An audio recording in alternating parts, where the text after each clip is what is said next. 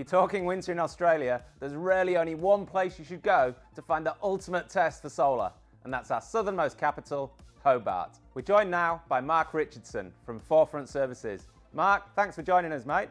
Thank you, sir. Now, Hobart probably has the worst winters in Australia, so how do you design a solar system for maximum benefit in winter down there? Well, it depends what you mean by worst winter. I think our winter is absolutely glorious. We have some nice crisp days, but you're right, that does make for lower solar gain. The best way that we found is to increase the overall size of the system, oversize the inverter, and then that gives you your maximum potential solar gain during the winter months. So going big, essentially. Yeah. So what are the biggest winter loads down there in Hobart? Biggest winter loads would be heating and hot water, for sure. What's the best way to heat your home and heat your hot water if you've got a nice big solar system? The most common ways for Tasmanians to heat their homes is electric. The most efficient way to do it is with a reverse cycle air conditioner, or what we call down here a heat pump. They come in obviously the split system type or also the ducted type. That's the most efficient way. As far as hot water goes, the most common type is the electric element type system. Obviously the least efficient type of electric you can get. What we do is we tend to tie the solar systems in with upgrading of heating systems, upgrading of hot water systems to the more efficient heat pump hot water systems as well. So when you're doing a solar install in Hobart, it's normal, is it, to also upgrade the efficiency aspects of the home?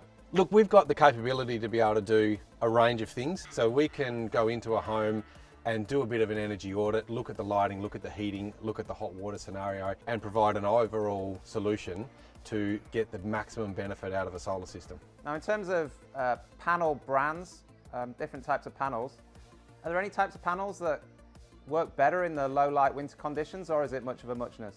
No, look, the premium panels definitely work better earlier in the day. So you've got that lower light level earlier in the day. The premium panels are giving a more efficient output at that point in the day. That said, some of the more common panels, they perform quite well. And it's for us, when we talk to our clients, it's about getting the mix of performance and cost and return on investment correct.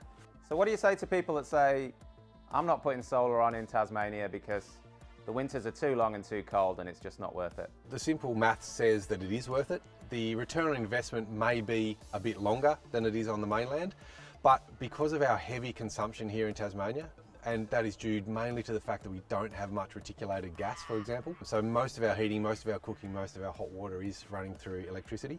So it's pretty hard to deny that the return on investment is there, and it's not a bad one.